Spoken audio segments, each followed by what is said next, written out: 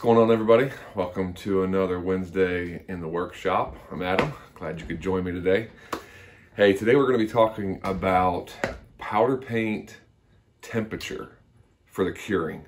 I ran into a lot of issues early on where the back of the powder paint, ProTech powder paint, the canister says needs to cure at 350 for 20 minutes. That creates the chemical reaction, hardens the paint.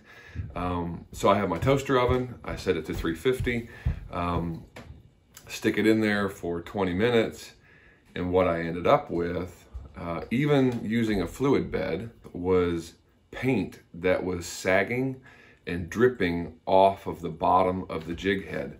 So if you've never seen that before, I have one here. This is just a goofy little swim jig that I put together.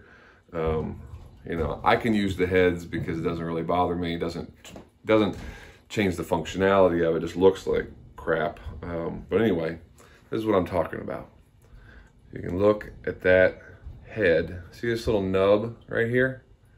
So in the toaster oven, it would hang by its hook like that.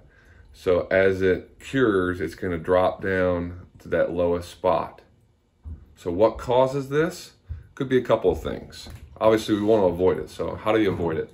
A couple of things would cause that. One, you're getting too much paint on the head. So as it cures, it clumps up and sags. A fluid bed, which we did a video on a while back, will really help that. It loosens up the paint. You get a really thin layer on it.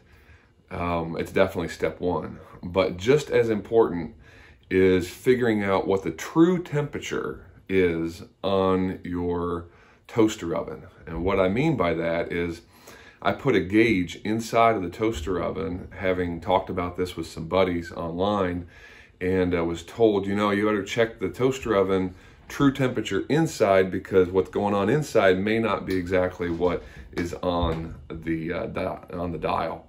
So let's take a look. I've got mine on. I've got a gauge inside just to give you an idea of how far off the gauge can be to what the heat is inside. Okay, so here's my toaster oven.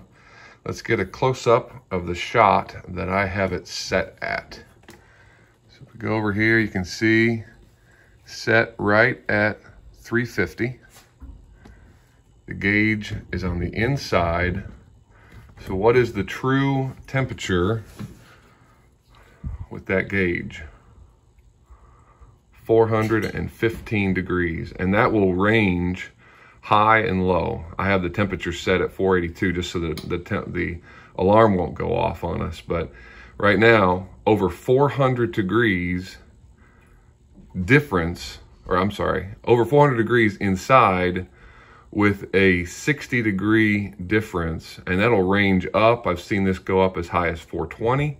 And of course, you can see it now at 406. Regardless, the paint is made to cure at 350 for 20 minutes. So if it's too hot for too long, it'll start to sag. So I hope this was helpful to you. Here as I stand, 421. So again, 70 degree difference between what's really going on inside and what the dial says. So for me, I dial it back to about 300, maybe even just a little below 300 to get that perfect little sweet spot. If it never gets up to 350, that's fine. I actually called ProTech and asked them what is the minimum temperature needed to create the chemical reaction to cure that paint, and they told me 275.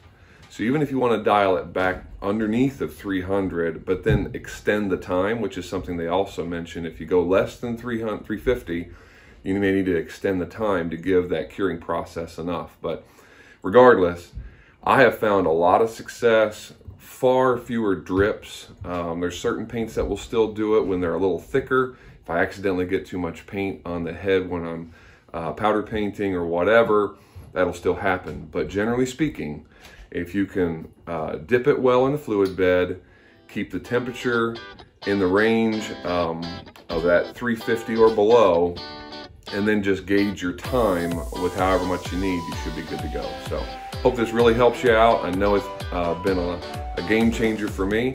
And until next Wednesday, I'll see you then.